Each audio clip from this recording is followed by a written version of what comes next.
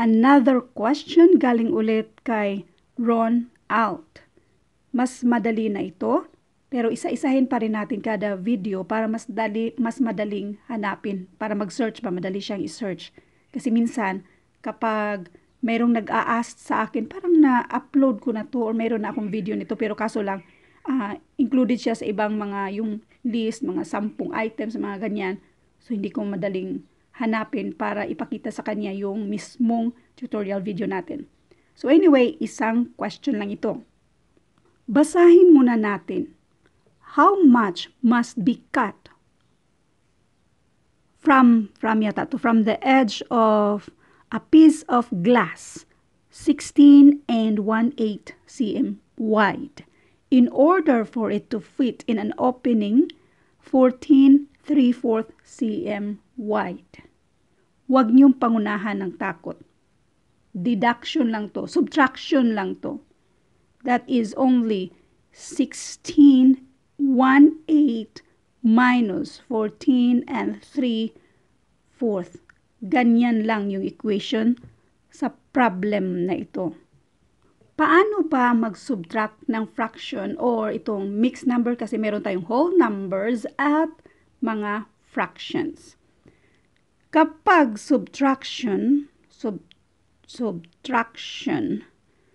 at saka addition, dapat yung denominators nila ay pariho. Ngayon, ito ay 8, ito naman ay 4. Hanapan natin sila ng least common denominator. So, ang titingnan natin yung pinakamalaki dito, 8.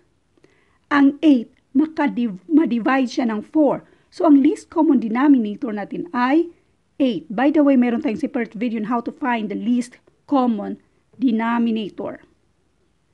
Para maging 8 yung denominator ni 3/4, mag-multiply tayo ng 2 sa numerator to denominator. 2 ang i-multiply natin. So, this will be 6/8. In other words, 3/4 is the same as 6/8. Ngayon, pareho na sila ng denominator which is 8. Ang numerator nila, 1 dito ay 6. Mag-borrow tayo ng 1 whole dito sa 16. So ngayon si 16 ay magiging 15. Ang 1 whole ng 16 ay equivalent ng 8/8. So yan yung i-add mo sa 1/8 mo at magiging 9/8. Okay? In other words, si 16 and 1/8 ay pariho lang sa 15 and 9/8. Para klaro, isulat ko. Itong 16 and 1/8 ay equal lang siya sa 15 and 9/8. Okay? So ngayon, pwede na tayong mag-subtract. 9/8 minus 6/8. Kopyahin si denominator na 8, ang numerator lang ang i-deduct natin. 9 minus 6, that is 3. Huwag mong kalimutan yung mga whole numbers natin. 15 minus 14, and that is 1. So, ang sagot dito ay 1 and 3/8.